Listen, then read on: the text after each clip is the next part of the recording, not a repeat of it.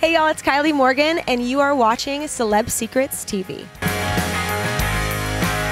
Celeb Secrets is hanging out here backstage at CMA Fest, and we have Kylie Morgan hanging out with us. Welcome. Thank you. Thanks for having me. Are you like excited for the festival this week? I am so excited, but especially with not being here for 3 years, I'm just like, I missed everything about it. I know, Yes. And a big deal for you, Nissan Stadium. Oh my God, it's pretty surreal just because the last festival I played was 3 years ago, and I played the Spotlight stage, and then this year I'm playing Nissan. So it's like very, it's like, hey, those 3 years, we thank God for them though, because we're back. Yeah, I mean, you worked really hard too, and it's really well deserved. Thank you so much. It's been, it's been a journey, but that's what makes it even more sweet. Yeah. Are you like nervous to go out there though? Because there's gonna be like, what, 30,000 people there? I mean, yes and no. I think that it's funny. I don't really get nervous at big crowds, but it's more with like industry shows I get nervous. So if there's like a bunch of like artists in the room or a bunch of like, people that have been in the business forever, that's when I get nervous. But in front of like 30,000 people, I'm like, hey, what's up, guys? Yeah. Kylie. Oh my gosh, I love that. Now, I know this is going to be an exciting time for you too, because you just announced that the EP is coming. Yes. And it's called PS. PS, yes. I'm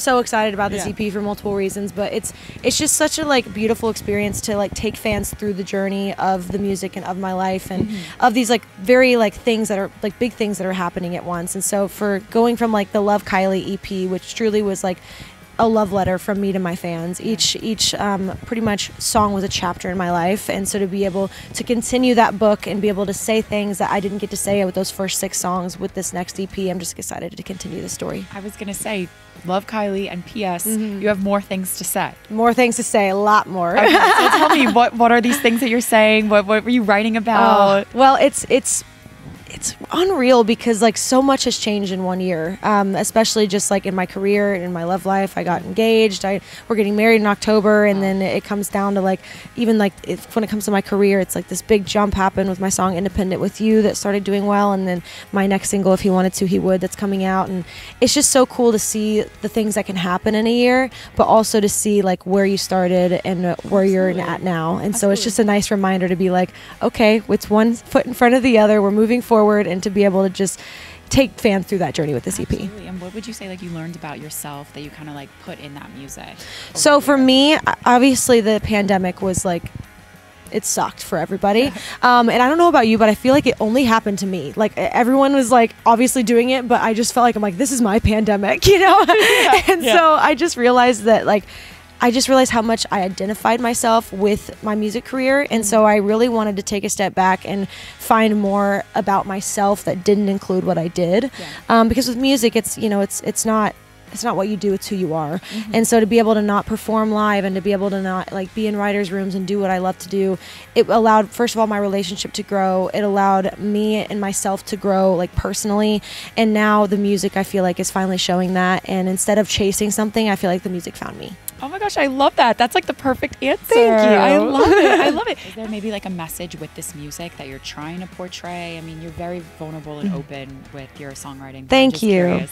Absolutely. For me, and I've just kind of realized this over the years, that I always turn to music and artists for different parts of my life, different things happening in my life. And my goal is to have a song for every part of your life, whether it's a breakup song, a love song, roll your windows down, scream at the top of your lungs song, mad song. Like I want to be able to have a song that matches every emotion and every stage in someone's life. Oh, wow. I mean, that's great, because then when you listen to the song, you remember that part, and it's kind of like a yearbook, I guess you would say. I love that. Yeah. Exactly. A good old year. Yes, I'm going to use that. I'm stealing that. It's all from Maren Morris. I'm going to be completely honest with you. I was asking her about her album, and she was like, oh yeah, it's like a yearbook. Oh my God, I love your honesty. I would have just taken the credit. I would have been like, yeah. No, I can't. I can't. Oh my gosh. Now we are Celeb Secrets. Is there any maybe like secrets about the music that people wouldn't know, like behind the scenes, that went down? Oh, so I have like some pretty crazy stories about 2 of the songs.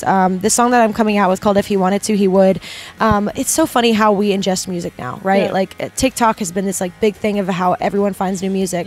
And long story short about this song If He Wanted To He Would, I heard the saying on TikTok and I was like, how has no one ever written that?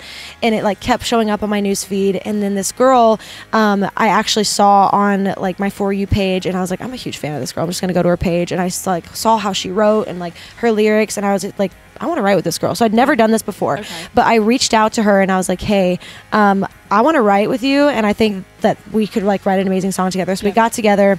She was amazing. She heard about if he wanted to, he would as well. And I was like, you know what, we should write it. So we brought her on with my guitarist, and that was the first time we ever wrote, and it's my first radio single, and it was just like one of one.